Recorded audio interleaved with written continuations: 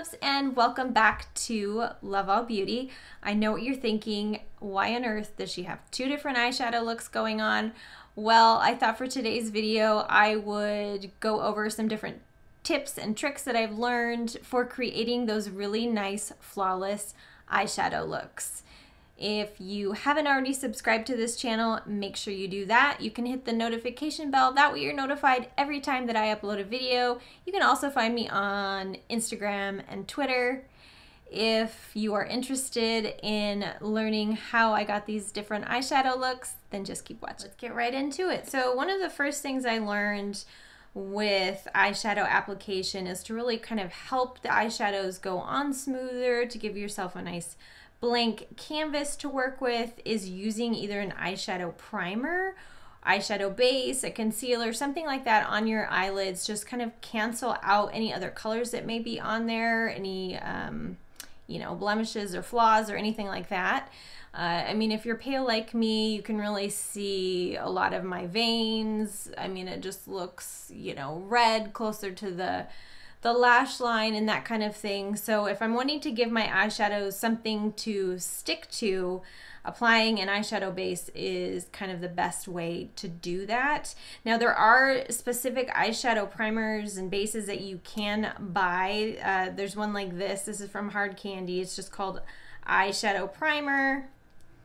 And I believe this one is just kind of slightly tinted. You can see right there.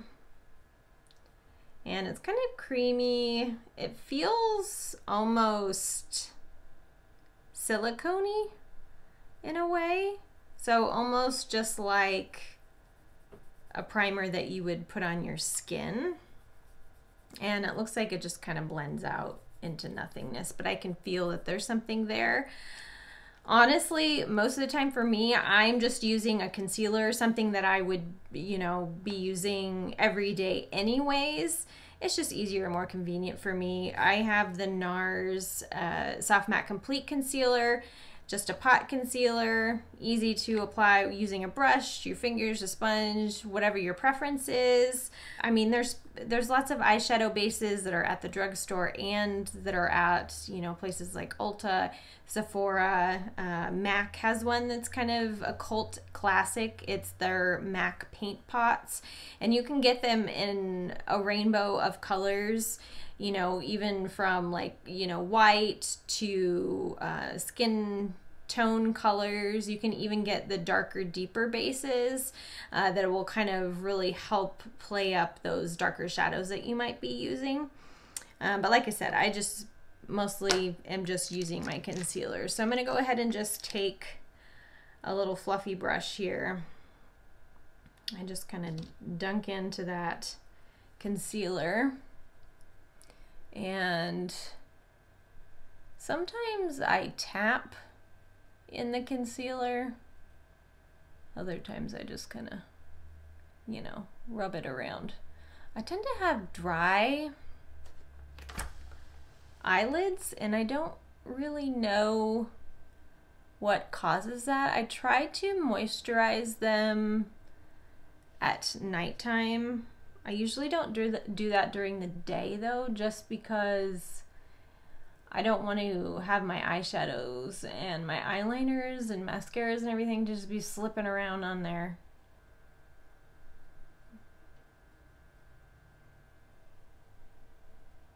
Perfect. So now we've got that primed and ready to go. My next little tip and trick for you guys, honestly, is using shadow tapes. If you've never used eyeshadow tapes before and you really have no idea what they're about, why would I need to use those? You don't need to use them, of course. But I find that if you're really wanting to work on your sharp lines as far as blending that eyeshadow nice and sharp at a really good angle, even for applying eyeliner, these can really help kind of guide you to get those nice straight lines. These are from e.l.f. It contains 40 strips, but they are quite long. So really, I say 80 because I cut them in half. But you could even almost cut them into thirds just because the space from the corner of our eye to our eyebrow is not typically that long. So you could really stretch these quite far. And I think they're only about $3 a pack or so. So I've had these for quite a while now, and I still have a lot more left. I tend to apply them going up towards the end of my brow, but you could widen the angle out and just have it be at a little bit of a wider angle. I mean, really, that's the beauty of using these, is that you can kind of almost manipulate your eye shape by doing this, kind of give yourself that like really intense cat eye look. Another thing for me is I used to just always apply my base makeup before my eyes, and I have found now that I'm working more with like shimmer shadows or darker pigmentation eyeshadows, you can get quite a bit of fallout on your face. And while you can just kind of brush it away with something, sometimes you have the issue where it will get stuck on your base makeup, and then you've got like a streak of black or dark brown or like glitter everywhere. So I just kind of have defaulted to, when I know I'm doing a more intense look like that, to use eyeshadow tapes and wait until after to do my base makeup. And I find that's really easy. Another thing to keep in mind is, if you're really not good with picking shades of eyeshadow to kind of go together, like what goes together, I don't really know, I don't know what I'm doing, that kind of thing. There are so many eyeshadow palettes out there now, drugstore and high-end, that offer a color scheme for you. So basically that they're kind of all in the same color family, but they're offering different formulations of these colors. So shimmers, metallics, mattes, satins, that kind of thing. I've talked about these little mini bite-sized palettes before, but this is a really good way to get into trying out color schemed eyeshadow. If you're like me and you're kind of type A and you like things to be, you know, matchy, this is a good way to do this. This is the shade Rose Water, and this is the shade Pumpkin Pie. So we'll talk about Pumpkin Pie here. So this is all warm toned browns, right? But what's nice is that it comes with a lighter matte shade, like for transition. It comes with a darker matte shade for more of like an all over shade look, and then it also comes with two metallics here. Now you can mix and match those, kind of put them on the inner corner to just add that little pop of glimmer and shimmer, which is really nice. These are $3 at the drugstore, and you're not really going to find a better formulation. These are very comparable, I think, to the higher end brands. This is the Urban Decay Naked Heat palette, and it goes from, of course, like the lighter shades all the way to the darker. There's matte, there's satin, there's shimmer, not really any glitter, but like more metallic-y type shades that you can find. Also, don't be afraid to try a different type of eyeshadow formulation. There are cream eyeshadows out there on the market that are really nice to work with, especially if you're like me. Like I said, I have a drier eyelid, so using a creamier eyeshadow for me is just like a little bit more hydrating, and you know, I don't notice, you know, any of the dryness or flakiness or anything like that. And most of the time these dry down, so it's not always going to be like that wet creamy effect, but once you've applied it and blended it, it'll dry down for you. So you do have to work with them rather quickly. These are the Smashbox Always On cream shadows. I've been using these for the last couple of months. I have worked with the Greige, which is like a cool toned brown, and then there is the Sepia, which is a warmer toned brown. You can use these as liners, you can use them all over. Really easy to get a nice, clean, smoky look when using a cream shadow like this. And also, don't be afraid to work with the glitters. I know a lot of times that those really overwhelm people, and it doesn't have to be like hunky chunky glitter, right?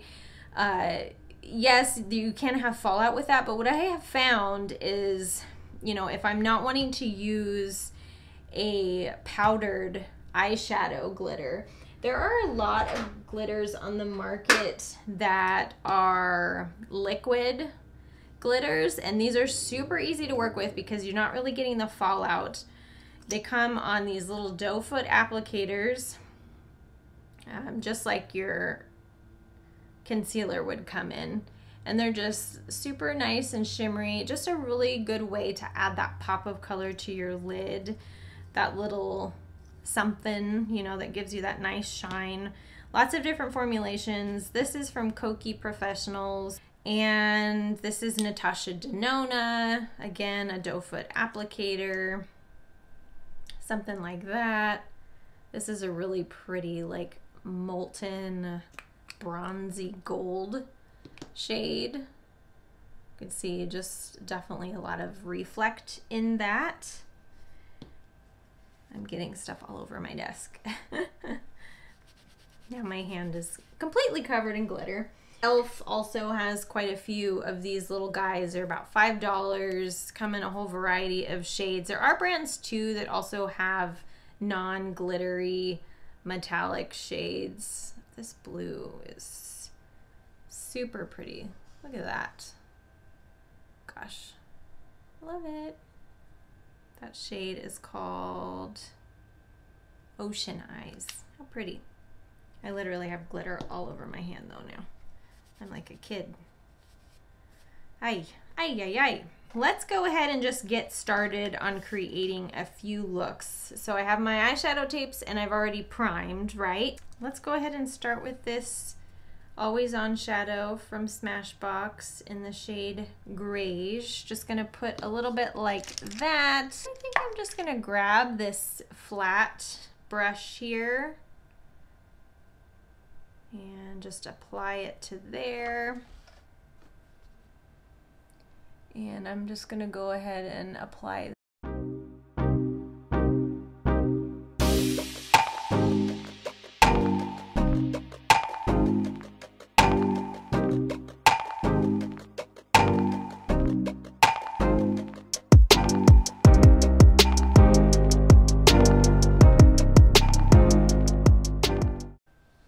That's what we got going on so far.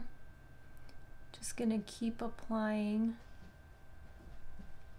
I like using this type of brush because it's easy to get kind of those clean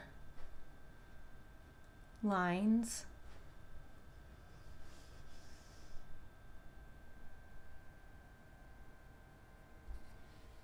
I'm gonna grab a smaller blender and get some of that color on there.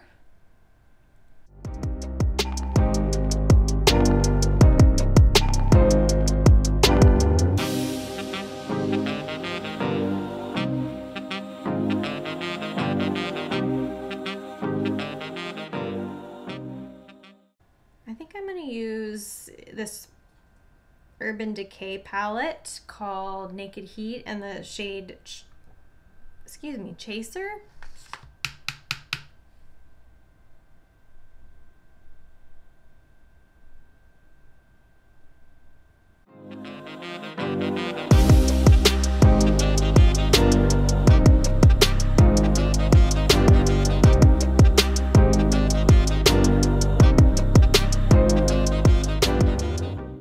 I would like to do a little bit of a cut crease.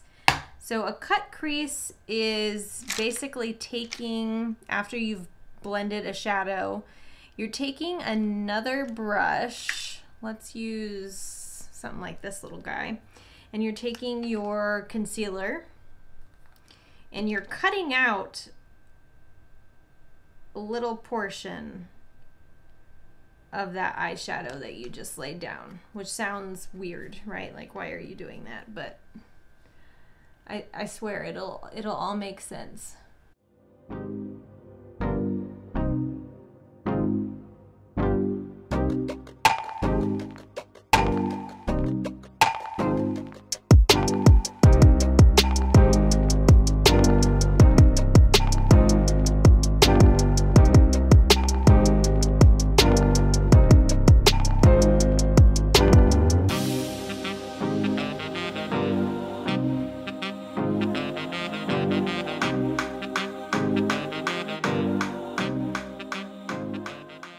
Now we're gonna go ahead and add a shimmer to it. This is Flirty Birdie by e.l.f.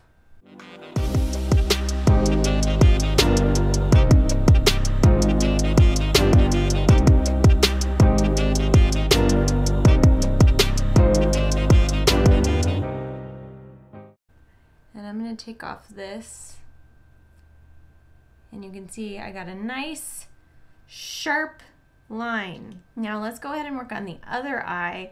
I think for this one I'm going to do a halo eye. So I'll show you what that entails. Let's do the Urban Decay Naked Heat. All right, so the idea of a halo eye is applying your shadow to the inner corner and the outer corner, leaving the center kind of bare, and then you would apply a shimmer shadow to that very center. Let's go ahead and start out with the shade Soft.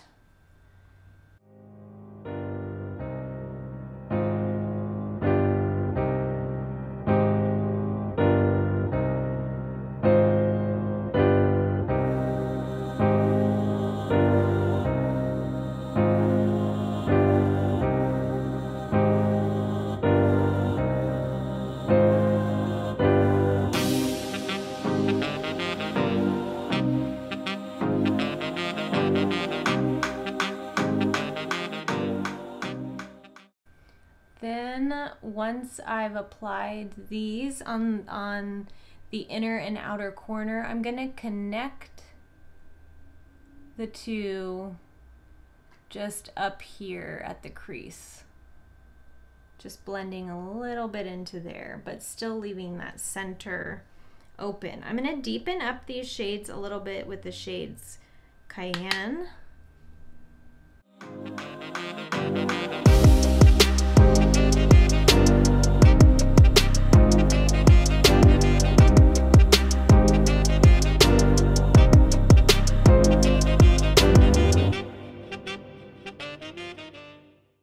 So to really emphasize that middle, I'm actually going to use my concealer brush again, this flat brush here.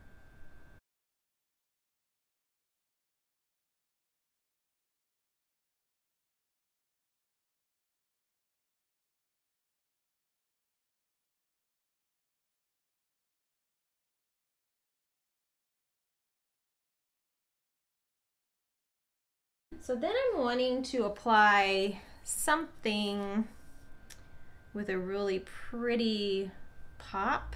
My Pat McGrath Celestial Divinity palette, and I think I'm going to go in with this really pretty metallic shade.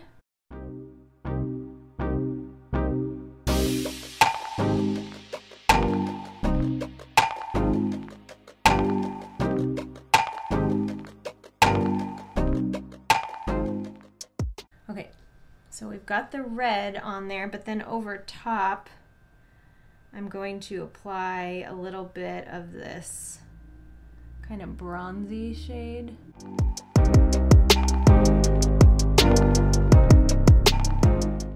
Now I'm going to take it a step farther, and I'm going to add in some of this shade. It's kind of like a shift gold type of shade. Okay, so now that we've applied the center, I'm going to again go in with just a smaller blender. Go in with that shade Cayenne and really pack it in on those edges to kind of complete the look. So this is more of a kind of midway cut crease, and then we have the halo eye on this eye. I'm gonna go ahead and take off the eyeshadow tape on that side, and you can see we got a really nice line going on. I'm gonna go ahead and apply the rest of my face makeup, and then I'll be right back to finish everything up. We are back. I finished the rest of my face up.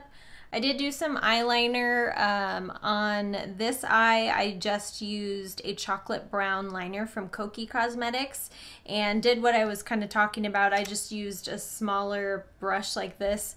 I applied some of the pencil, and then I just used this brush to kind of help smoke it out a little bit. So I think that turned out really good. And then on this side, I just used a liquid liner, and I just used the line of shadow to kind of guide where I put it. Oh, I know it kind of looks crazy with everything done. I have two different eyes, but I just really hope that this helped you guys out. I know there's a lot about makeup and putting on makeup that can be very overwhelming. And, you know, I think there are a lot of videos out there on YouTube that just make assumptions that you're some sort of professional and you already know what you're doing. So if I can show you guys some tips and tricks that can help make your life a little bit easier, then I'm really happy to do that. I mean, I know that I am not a makeup artist or anything like that. I'm just somebody who loves makeup myself, and I've learned over the years kind of what works best for me, different application processes. I've watched so many YouTube videos, scrolled many Instagram pictures, and kind of trialed a bunch of different ways of doing things and found what works for my face. I think that's the most important thing, to be able to try out certain tips and tricks from other people and find out what works for your face. You know, if you're not an eyeliner person, don't wear eyeliner. If you're not really an eyeshadow person, you don't have to wear eyeshadow. That's the beauty of makeup. It can be anything you want it to be. Thank you guys so much for watching, and look forward to seeing you in my next video. Bye.